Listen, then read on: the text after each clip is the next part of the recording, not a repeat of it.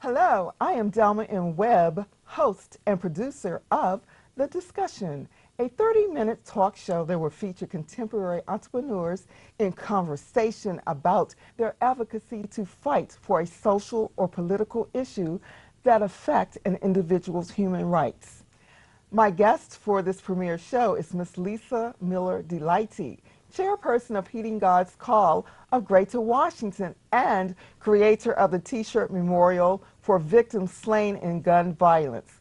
Currently, Ms. Delity has been a leader to advocate the repeal for the state of Maryland capital punishment death law and favor life without parole for convicted murderers. Welcome, Ms. Delity, to the premiere show of The Discussion. I'm so pleased to be here today. Thank you for inviting me. Ms. Delity, please give the audience a brief history and mission of Heeding God's Call of Greater Washington to advocate against acts of violence, particularly gun violence. Heeding God's Call started about 7 years ago in Philadelphia. The traditional peace groups, the Mennonites, the Quakers, and the Brethrens got together, had a meeting, and said, this has got to stop. So thus came Heeding God's Call to End Gun Violence, and we are a faith-based, nonprofit, grassroots organization trying to get people out of the pews and out there advocating to end gun violence. Wow. So, Ms. Delity, what is the impact of that gun violence in the lives of American people and the cost of the violence for citizens paying U.S. taxes, especially in those areas? Well, and the statistics show that 30,000 Americans die every year through gun violence. In Philadelphia, the numbers are high, and in Washington, last year it was 155 in this local area, inside the Beltway. So there's some in Virginia and some in Maryland, 155. And each one of those is a precious life, a precious human being that has been lost to us through gun violence. Wow. Ms. Delity, I have read your statement addressed to the General Maryland Assembly on August 9th, 2008, that petitioned the state of Maryland to repeal the capital punishment death law sentence in favor of life without parole for the convicted murderers. Please share with the television audience your personal tragedy about your brother falling victim to violence in the line of duty and why you continue to change, why you want to change the capital punishment death law in the state of Maryland. My brother, Michael John Miller, was an FBI agent, and 20 years ago, November 22nd, 1994, he was on loan to D.C. Metropolitan Police along with 2 other FBI agents, and they were working in the cold case squad in D.C. headquarters, police headquarters. And a gunman came in and shot up the office, killed the police detective, killed Martha Dixon Martinez, and killed my brother, Michael John Miller. He actually, the man, his beef was with the homicide detectives down the hall, but he came into the wrong office. But so he killed 3 people, injured another FBI agent very, very severely, and there were a couple witnesses in the room that were shot, and then he died. And it seems that type of violence continues today in 2015 with the recent increase of office violence of former workers. So what can you tell those families? It's difficult. It's so difficult. With each one of those, it really hits my family very hard. We call ourselves survivors, but every time we live back through what happened with Mike when he was killed. It's difficult. Faith is a wonderful thing, though, and having good friends in faith, and also getting involved helps. Getting involved to advocate against gun violence in America certainly will propel all of us, the citizens of the United States of America, to begin a conversation about the dangers of improperly using handguns against another human being. Each year, the cost of gun violence in the U.S. affects every taxpayer's pocketbook as a result of gun violence.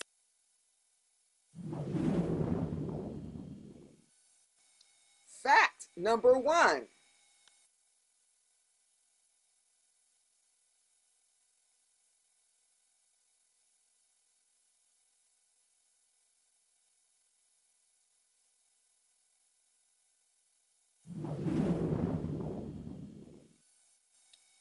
Fact number two.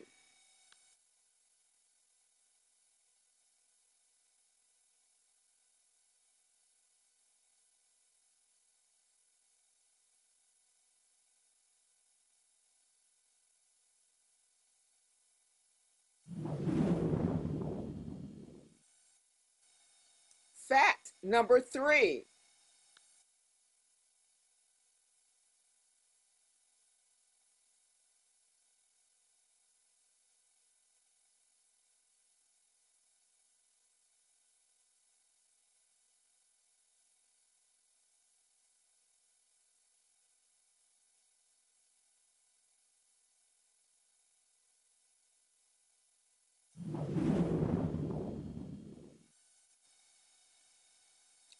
Fact number four.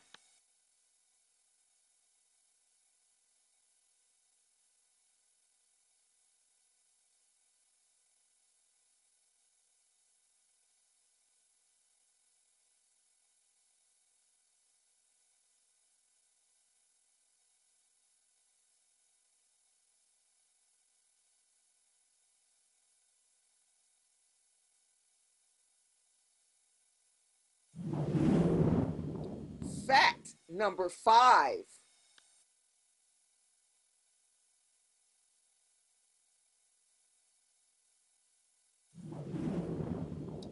Fact number six.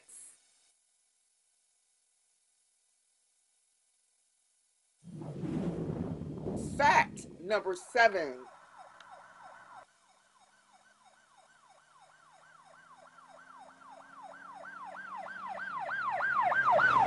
Gun violence in the U.S., now you know. On that thought, we will return after this message.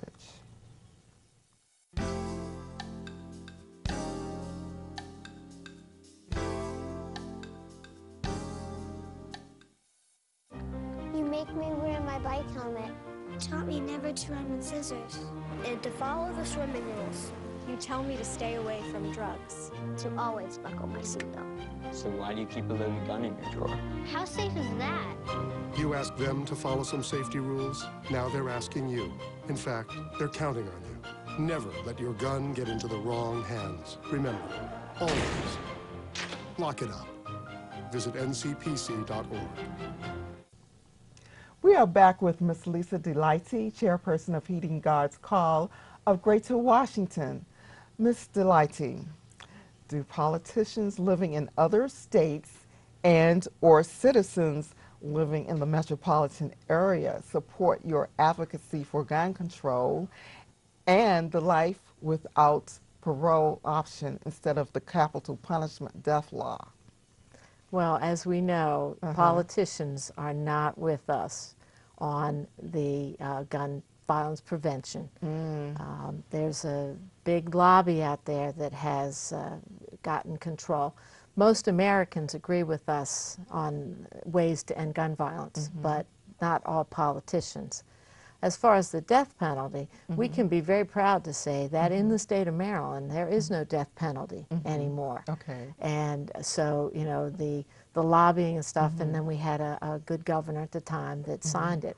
And so we got the politicians behind us on that.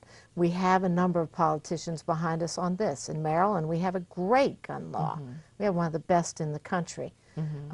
Not so for the states around us, which is part of our problem. And Washington, D.C. has no statehood. So what have you spoken to citizens in Washington, D.C. about the gun laws? most citizens that I run into, and maybe I only run into a certain group, excuse me, agree with us. People don't want gun violence. People don't want people to die. It's just, we all have our different ways of ending that kind of violence. So, Ms. Delity, what message would you like to tell the young adults about capital punishment laws for the death penalty and the life without parole option if the perpetrator murders someone?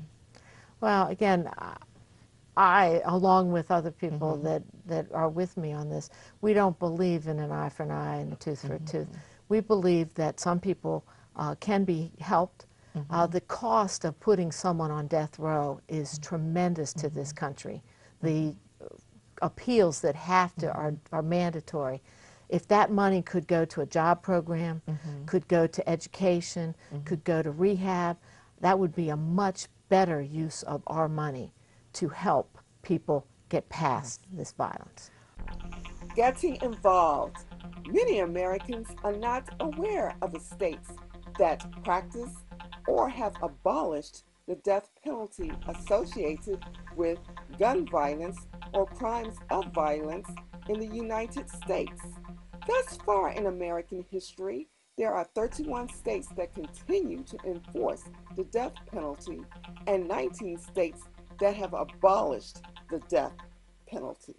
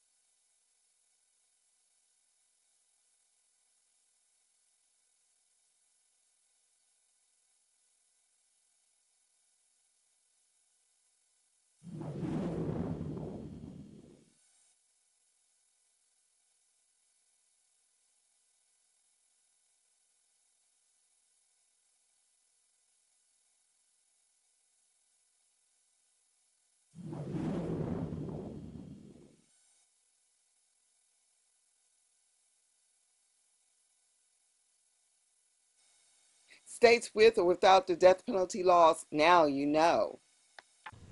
The discussion will return after this message.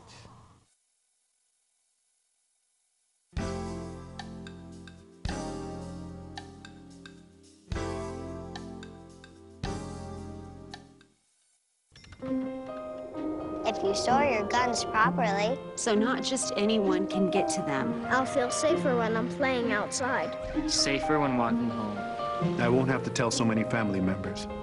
I'm sorry. I won't hear as many scary stories. Or scary news reports. I won't have to hold someone's hand and shout you're gonna make it. And I won't have to tell my kids, this isn't a drill. Please. Please, Please. Please. Please. do it for us. For us. Do it for us. Your family, friends, and neighbors are all counting on you. Never let your gun get into the wrong hands. If you own a firearm and are not using it, please be responsible and be sure that it's stored in a safe place. Remember, always, lock it up. For more information on firearm storage safety, visit ncpc.org. We are back with Ms. Lisa Miller Delity, chairperson of Heeding God's Call of Greater Washington. Ms. Delity, please explain the concept of the T-shirt memorial, the design and the representation of each color, and how does Heeding God's Call determine which victims of gun violence is to be honored in the T-shirt memorial? The T-shirt memorial was created 3 years ago in Philadelphia, and we've taken that idea and used it here. This is our second year, and each T-shirt, there's a stand, a piece of rebar, a PVC stand, and a T-shirt, and each T-shirt has the name, the age, and the death date for the victims. Last year we had 176 T-shirts. This year, 155. A little celebration, but still 155 too many. They represent people who died in 2014, mostly inside the Beltway. We have shirts for Virginia. We have 23 for Virginia. Maryland, we have 57. And District of Columbia, we have 75 shirts. And they travel around to locations that would like to see them. We have 16 locations set up for this year, and which is double what we did last year, so we're very excited about that. But it's the way names are chosen is we get articles from the newspaper or the DC Metropolitan Police website. We don't take suicides unless it's a murder-suicide, like a father who kills his 3 children, his wife, and then himself. They're all out there on the shirts. Ages, we have 2 age 3s out there. And the oldest is 73, and that's James Brady, Ronald Reagan's press secretary, who passed last year. So he died through gun violence. And so where has the T-shirt memorial been exhibited, and what has been the reaction of the public to the T-shirt memorial? well, it started out in Chevy Chase Circle, Chevy Chase Presbyterian. It actually went over to University of Maryland and was on the mall at the University of Maryland. Then it was at Shiloh Baptist, and at Shiloh Baptist, to give you a reaction, we had set it up, and then the next morning when I came for church, laying on top of one of the lights was a woman's shirt in which they had written initials and an age and a death date. The death date was 1974. Oh my goodness. So still dear to someone's heart. And they put that shirt there, and we left it there while the memorial was there. Sometimes we get flowers. Sometimes we get little notes.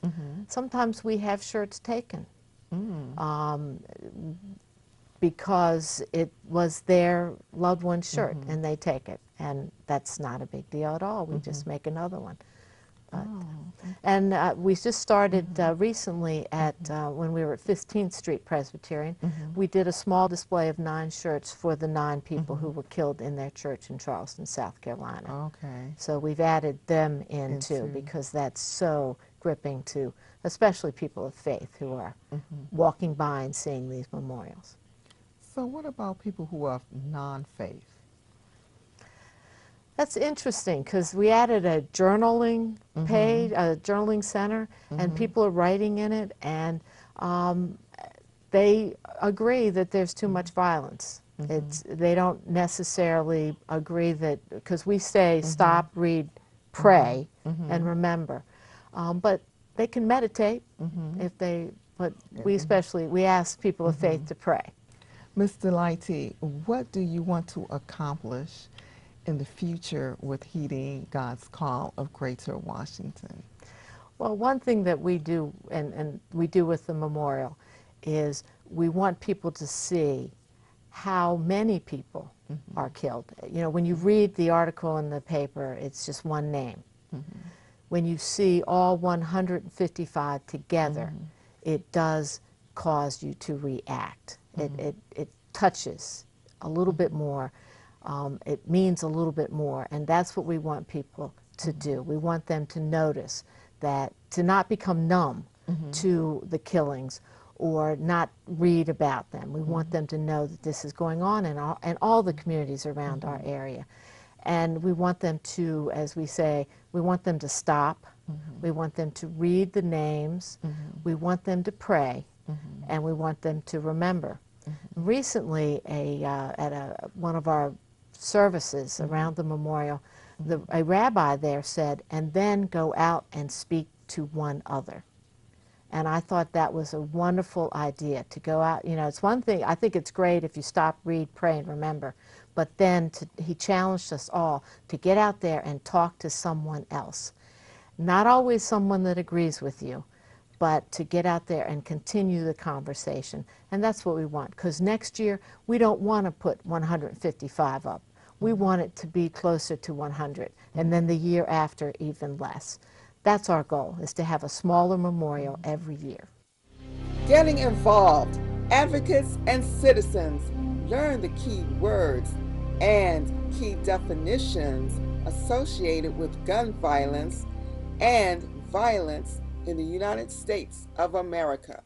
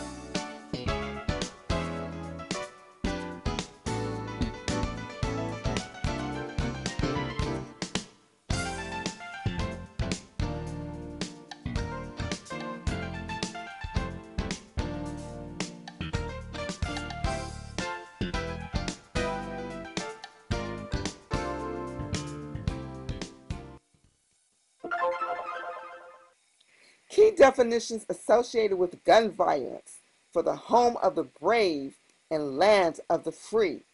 Now you know. We will return after this message.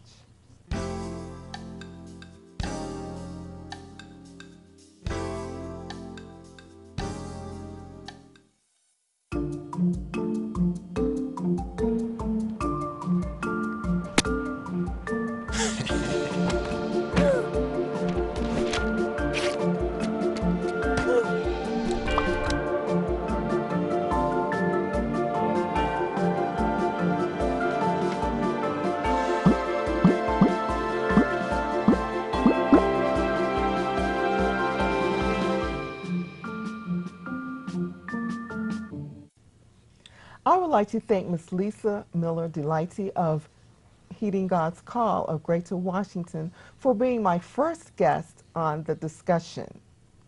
A thought for you to remember.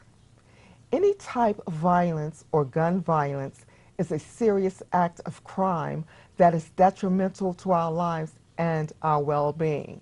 For sure, Ms. Lisa Miller Delity is the contemporary entrepreneur to advocate against violence and support a bill to repeal the capital punishment death law in the state of Maryland. And if you happen to see an exhibit of the shirts on crosses, then you know this is the T-shirt memorial tribute to fallen victims slain by gun violence. For more information, go to Lisa Miller Delity on Facebook. I am Delma and Webb, host and producer of The Discussion. Thank you for watching.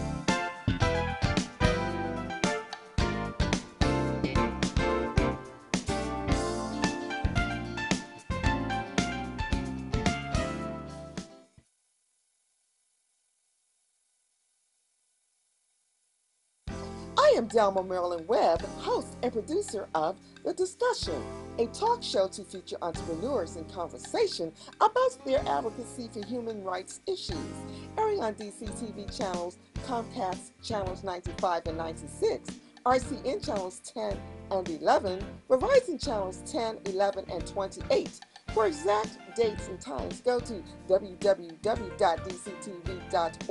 click Programming.